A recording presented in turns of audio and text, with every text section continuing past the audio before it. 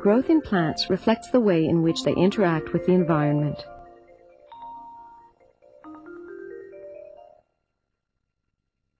If we place a strong light at one side of this fuchsia plant, the plant will grow towards it.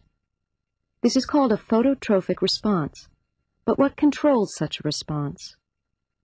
If the tip of the plant is protected from the light using a small cap, the plant will continue to grow upward.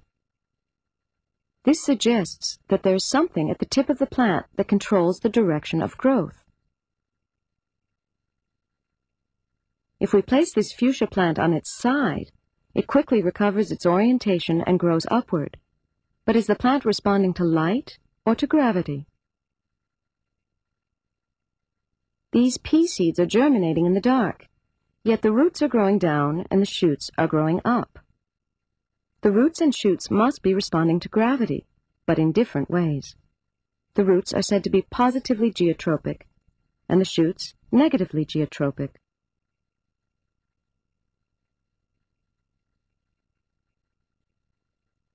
It is probable that all of these growth responses are due in some part to the auxin indole acetic acid, or IAA. One theory states that a light-sensing mechanism in the tip of the fuchsia plant promotes the active transport of IAM molecules to the shaded part of the stem. This action produces cell growth and elongation in this area. The result is a curvature which orientates the plant towards the light.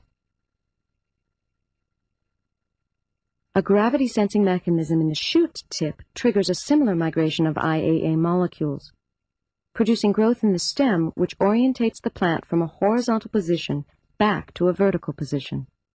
The growth substance IAA also appears to have a role in maintaining apical dominance. By removing the growing tip, which controls auxin distribution and therefore apical dominance, lateral buds can grow.